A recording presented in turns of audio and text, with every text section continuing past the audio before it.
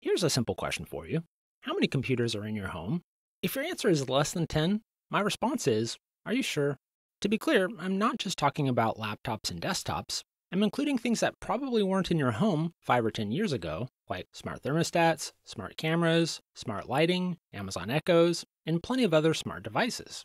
Now, there's an interesting thing about most of these relatively new computing devices, and that's the fact that the majority of them are continuously connected to the cloud to support features such as remotely controlling smart lighting from devices like your smartphone or your Amazon Echo. Okay, let's consider the backend systems you'd need to support all of these continuously connected devices. So, do you think your software development tools would support building these types of massively concurrent systems?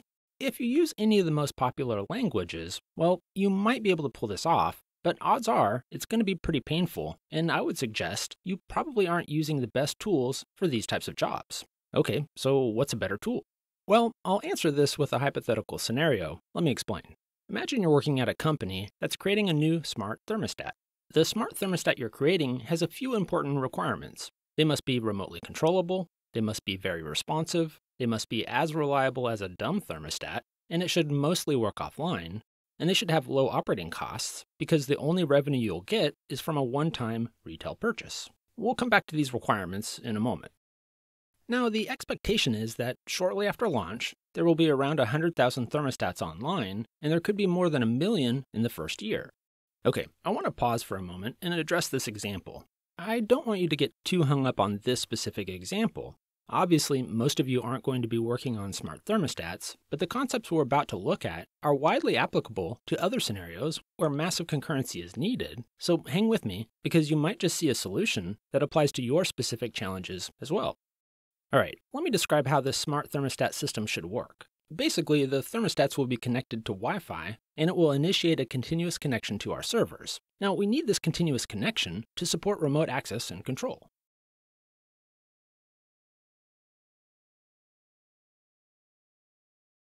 So with this basic understanding of how the system should work, I'll ask again, will the software development languages and tools you know work well for this type of massive concurrency scenario?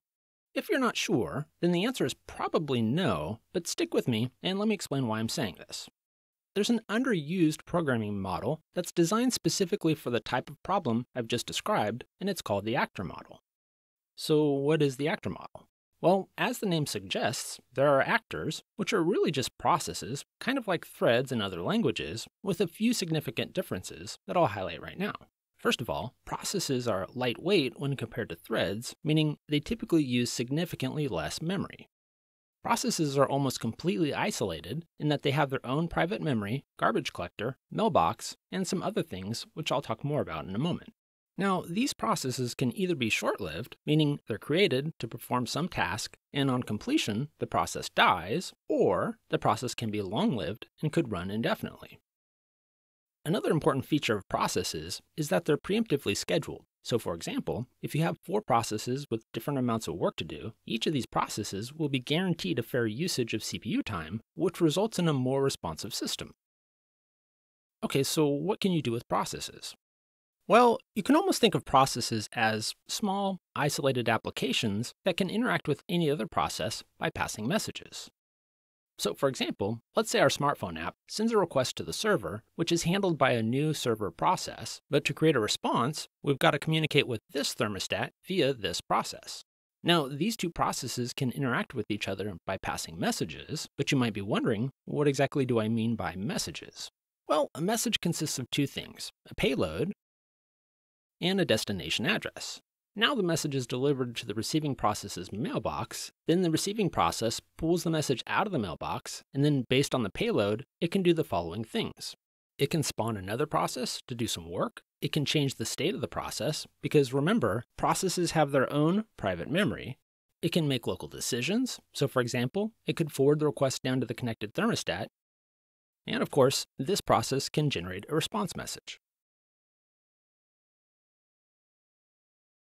Okay, at this point you should have a very basic sense of how the actor model works, but you might still be wondering, what's the point? I mean, why would you choose this model of programming?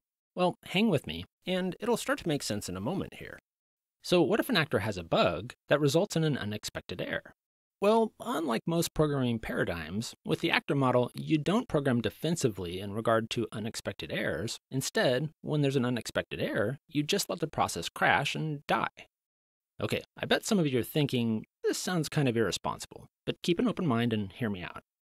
If you think about it, what would you even do with an unexpected error? I mean, if it's unexpected, you didn't anticipate it, right? And you can't really recover from something you didn't anticipate. So instead of trying to catch the unexpected error and deal with it somehow, why not just let the process crash and maybe try to log some useful information? But here's the important part. You can have another process supervise the process that crashed, and then the supervising process can restart the crashed process with a known good working state.